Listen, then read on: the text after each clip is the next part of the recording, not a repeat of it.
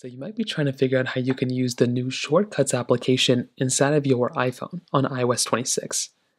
Now, luckily for us, it's not anything super crazy, but Apple did tout this as kind of being like a new app or new version of the app. The layout is fairly similar, but you can see the UI looks a lot more different. So at the bottom, we have our liquid glass kind of panel going on right here, which is nice to have. It changes the colors and everything like that. You also have the back button to see all of your shortcuts you have here. So you can see all the shortcuts you have in this page. You can click on all shortcuts to see it. In the top right, you have an edit button, so you can go through and edit up anything you need to inside of this particular page. You can also go through and you can click on the plus button at the very top if you want to quickly create a new shortcut. So you can go right into here, create a new shortcut no matter what you have here. And that is basically an example and an option that you basically have here as well. So you can go through here, edit up this particular page like this, and create your shortcut.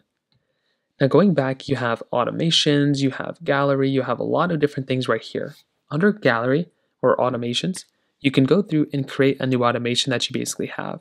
So that is kind of another big thing you can kind of do here as well. Having this type of panel like this is really nice, and you're going to be able to see that here as well. And then you have gallery.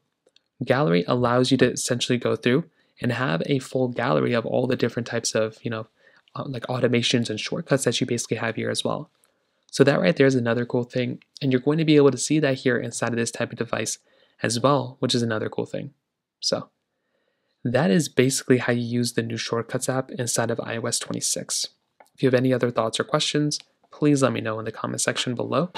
Hit the like button, that would mean so much, but definitely hit that subscribe button. More importantly than everything else, I love every single one of you guys.